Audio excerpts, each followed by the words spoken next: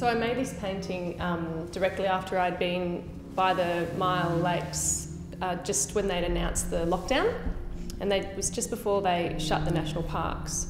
And so my family and I fled to this campsite along the lakes while the world was in absolute havoc, and we kept checking into the news, yet it sort of seemed quite foreign in relation to being in nature and this beautiful still landscape.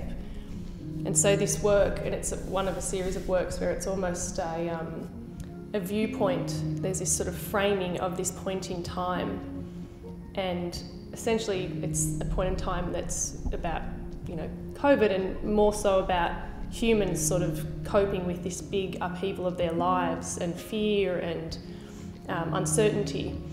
Yet here is this still lake, this landscape, nature that is unaffected by this dismay that humans are experiencing.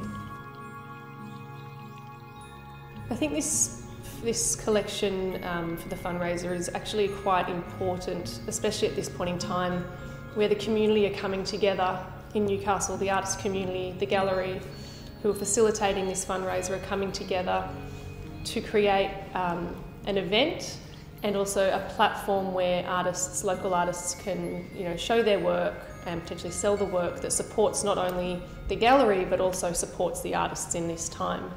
And that is, you know, quite unique.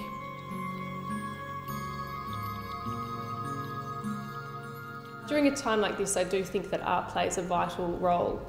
It's a place where people can take solace, take respite, and find a place outside of their everyday, which allows them to cope. It allows people to, art has helped people cope and go through difficult times during wars, and music is a part of that, not just the visual arts, but music, performance, the visual arts. In some cases has thrived during this time because people are seeking something other than what we are living through right now.